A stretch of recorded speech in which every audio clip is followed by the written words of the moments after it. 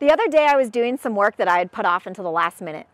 In order to finish it, I needed some information from someone else. I was on a deadline and getting close to running out of time.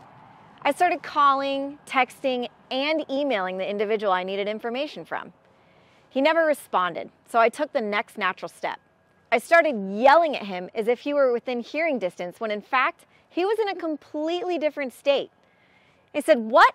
Are you trying to say that a lack of planning on my part does not constitute for an emergency for you?"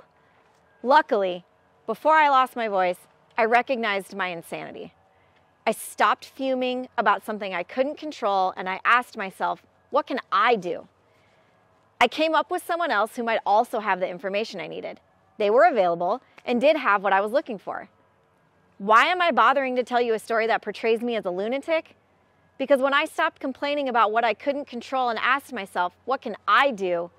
I had the power to move forward rather than stay stuck. The same will be true for you.